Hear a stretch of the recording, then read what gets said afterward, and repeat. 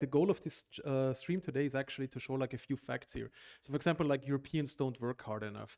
I used to live in the US. I don't think this shit is true. Like if you look at official reports, it depends on the country, you know. Um, the reality here is actually, in my opinion, so like there's like, come on, I can like throw charts at this forever, you know, but I'm not going to answer memes with facts, you know, like that's something a sane person would do. Instead, I want to like just like basically counter memes and general opinion with like my personal opinion, because that's the one that counts. I have been a lot in the US for the last few years. I lived there for multiple US. Like Americans like to talk about working hard. And I think it has to do with the fact that the moment you lose your job, you lose your insurance and something like that, and your livelihood and everything. So maybe that's the reason. I don't know. But they really, really love talking about. The thing is, in reality, they don't work much harder. Like if you're in an average WeWork in San Francisco, 6 p.m., everybody's gone. As sad as this sounds, you know, like I wish it wouldn't be true. And I'm not saying like founders don't work hard there, like founders work hard everywhere, you know, it's their freaking job to work hard. I'm saying it's not disproportionate. I can build an easily a way better team and like hardworking team in Europe than, for example, in San Francisco.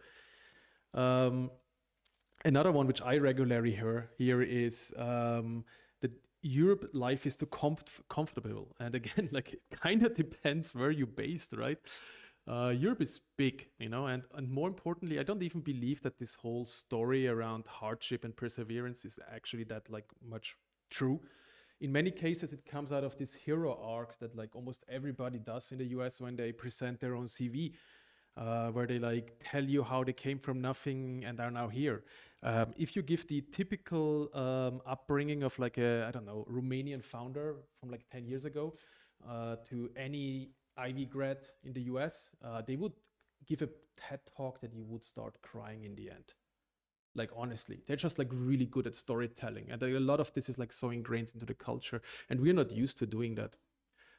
More importantly, I don't think it's even like a criteria. Like if hardship would be one of the factors that matter to get like good investments, this shit wouldn't happen. You know, it wouldn't be that like all the big investments are going to Stanford grads and other Ivy League. You know, it's yeah.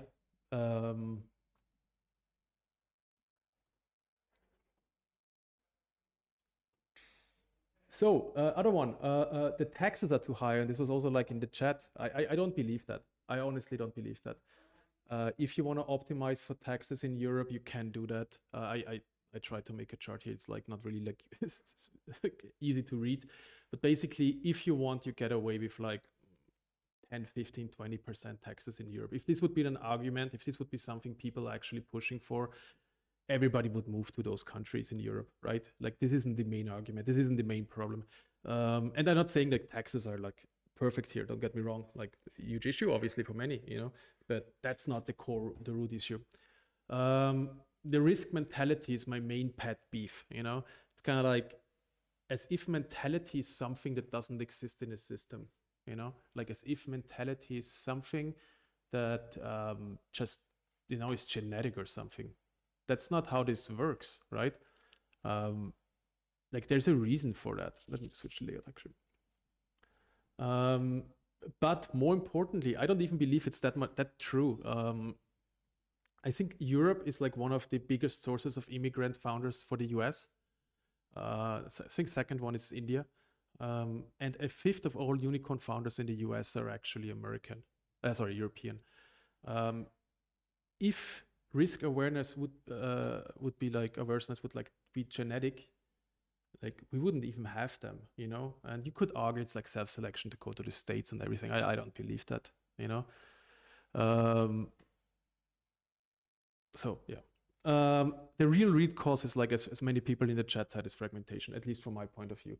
This is the big issue we have here. There's like a really good post here on Reddit from 2 years ago that basically just summarizes the POV on the consumer market.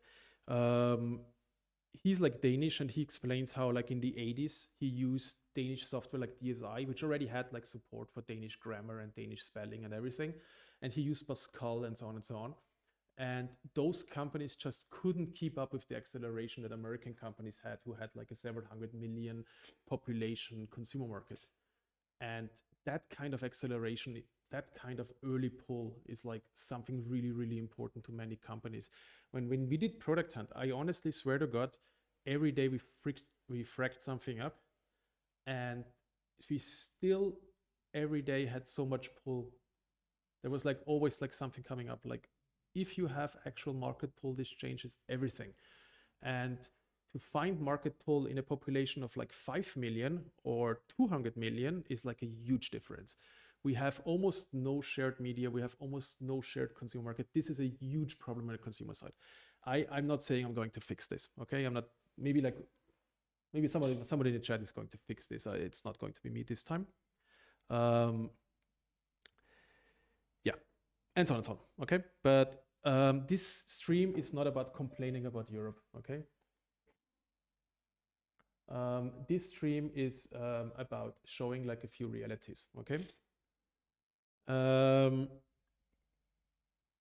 Because I think one of the big things we have to actually do is we have to change the narrative. We have to change how Europe is perceived. Because by now, there's like two problems with the memes. One is they're fundamentally wrong on many levels. And the other one is that they're fundamentally true, okay? So 1 second.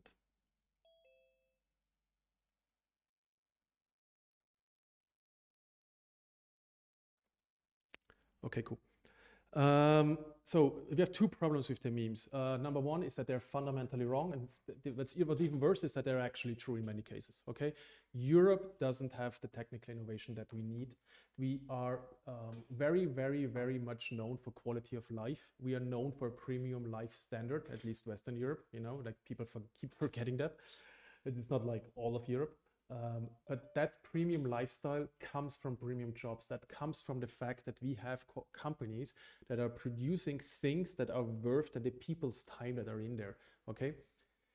But we need to change the other part of the narrative, like the memes that just make fun of it, because there's so much things we can actually be proud of, okay? And this is like what we need in Europe, like as like a change of narrative. And I'm the worst for this, okay? Honestly, like I'm Austrian, like we rent by default, okay? Like if Austrians, like especially Viennese people, if they don't complain for more than 5 minutes, you know, they get like nervous and everything. So I'm the worst person to talk positive about anything, okay? But like still, this is important. We need to celebrate European excellence, okay? And we are honestly the last generation who might be able to do this. We're the last generation who can fix the European Union, and because okay, let's just said I want to say much more nice stuff, you know, but like there's the Austrian again. We are at the point where I talk to young founders like early 20s in Europe who are having projects that are perfectly placed. They have the local network, they have the talent locally, everything. They still think that they need to move to the US to actually start it. Not to move to the US when they get big enough. They think they need to move to the US already before they have even started to have even a chance. And that's a downward spiral. That needs to stop, that needs to change, okay? They grew up with all these memes, you know, and in many cases, Twitter is like very much focused on American POV of everything. We need to actually show the facts about Europe, okay? Because we have all the parts. We have the tech talent, we have the founders of ambition, we have the research, you know? We just need to get the baseline to work to remove a little bit of the friction so that entrepreneurs can actually really, really, really accelerate here. So let me check.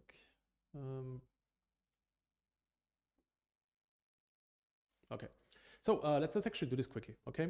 So I want to show like a few here, and then afterwards we show a few more. Number one, we have like world-class universities, and we'll go into this a bit later because we have like a whole segment on this.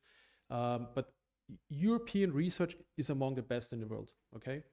A lot of the stuff that you perceive to be AI innovation is actually coming from Europe. We got the people. This is like something that a lot of people don't know. We have actually more talent moving to Europe than leaving, and this is like almost like to me like almost like a narrative violation, or it's called anything like that. We are also extremely liberal when it comes to business, which is surprising to any. You know, European countries are like highest ranked on those factors. We are also way more optimistic about AI than anybody else in the world. Which is also like, you would assume that Europe, with like all the GDPR, all the AI regulations, is actually very defensive and like very negative about AI. It's a complete opposite. If you ask people on the street, we are very, very optimistic of AI. And maybe like GDPR, and this is like a hot take, maybe like GDPR in a few years from now, we'll look back at the AI regulation and be like, wasn't like perfect, but wasn't like not a bad idea, you know, so TBD on that. Another one is we are actually known for having the highest business founder per capita in the world, in many European cities, which is also something that people just don't realize. Europe, like, and again, any stat, any chart, you can nitpick the hell out of it, okay? This is not, you know, but on the other hand, that's the same what like a lot of the memes in the US are doing, okay? We have multiple cities with the highest business founders per capita in the world. And we have like multiple other stats like that. We have the biggest, we're known for extreme economic freedom and so on and so on and so on, okay? And like a ton more, okay? What I want to do now is I actually, because I'm not an expert for a lot of this stuff, okay? I'm an investor who invests in companies globally. I'm an investor who invests in companies globally. I have like more than 100 investments and only like 20 to 30 of them are actually in Europe, okay? I wanted to get somebody on who's an investor who has experience in Europe and is actually focusing on, what's the term? Deep tech, okay?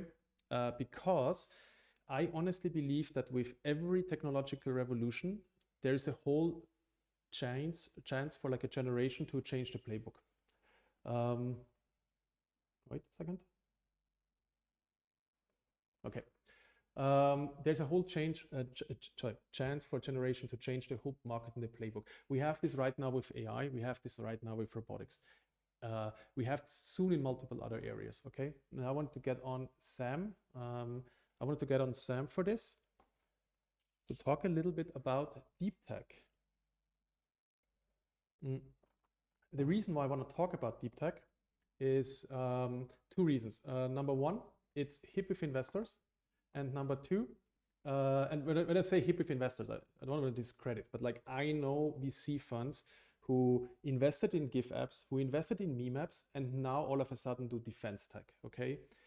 Since 2021, a lot of investors are kind of like, oh, we need to actually invest in serious things, okay?